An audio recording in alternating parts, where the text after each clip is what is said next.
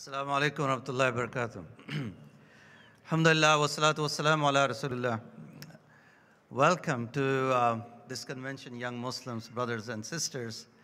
I see a lot of young Muslims, and I also see a lot of young Muslims at heart in this gathering. Definitely, we are all here to enjoy from the convention, learn from our speakers and scholars. And I encourage all of us to benefit from this time, from your presence here in these 2.5 days. We ask Allah subhanahu wa ta'ala to accept all the efforts and accept the efforts of all volunteers who have put tremendous amount of time. They gave their time and energies and sacrifices from their families so that we can have a wonderful program and wonderful convention. I have only a few minutes, and then inshallah we will learn from our ustad and scholars. But there are a few things that I just wanted to share with you as not just as president of ICNA, but also as an elder, as I have also my children in this gathering, so as a father and as your uncle. You are young Muslims of America, and you have a very distinct yet challenging identity. You are young Muslims of America who have to learn from a combined history of over 1,600 years, history of Islam and history of America. So it's a great challenge for you, combining both and learning so that you can perform at the highest level in the society. Be like Ali, who was very young and weak, but he stood up when he understood what is the truth and what is the right. Be courageous like him and never shy away from standing up for justice and for the truth. Be like Yasser or Musab or Ibn Umar, Ibn Abbas or Ibn Mas'ud. They are the great scholars of Islam. So learn from them, learn from their life, and do your best to follow in their footsteps. And seek the best for yourself. Do not settle for less. You have great opportunities ahead of you. You have great leadership that you can offer, not just to the Muslim community, but the larger community that we see around us. And you have the potential to be in that position. Take good care of your salah.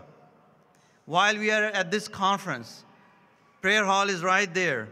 But many times we are walking around in the hall, in the hotel, in the bazaar, enjoying time with our friends. But at the same time, I remind you that do not miss your salah. Take good care of your salah. Establish it in your life and also encourage among your friends and family members. Watch your gaze.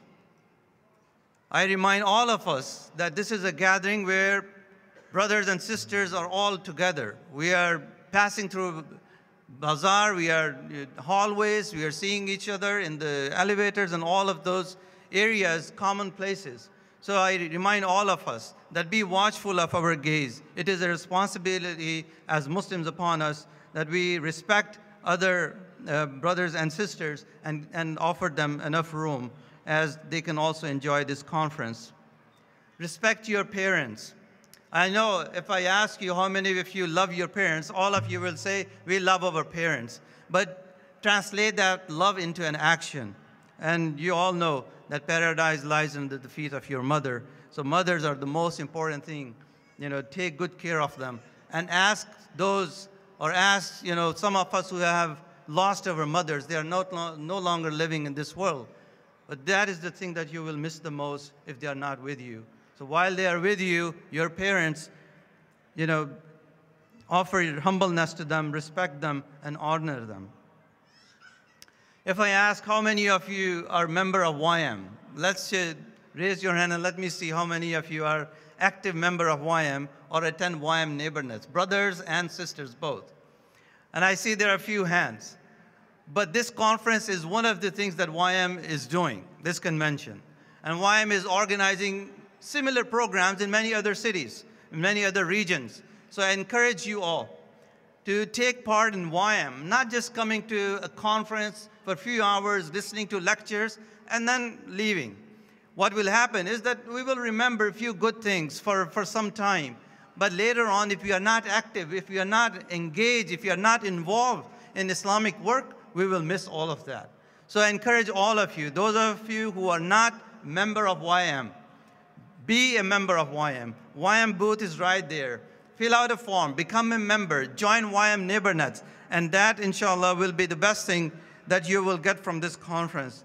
Engage, join, be active, participate in these activities. There are many challenges, my brothers and sisters, young brothers and sisters, that we can talk about.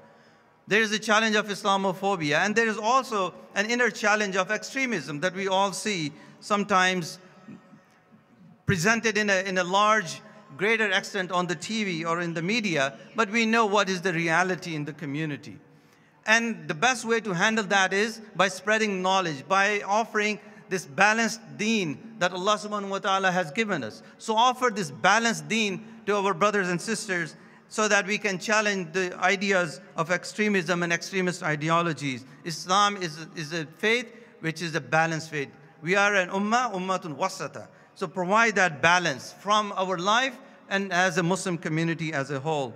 And lastly, I will leave you with all the things that you hear, all the talk against Islam or whatever is happening. So it's Iqbal, a great poet, once said that in Urdu, I'm not going to say, but many of you probably will not understand, but to translate it in a very broken English, which will be that fear not the speed of the opposing wind. Fear not the speed of the opposing wind. It blows to help you fly high. So fly high, my young brothers and sisters. Assalamu alaikum wa rahmatullahi wa barakatuh.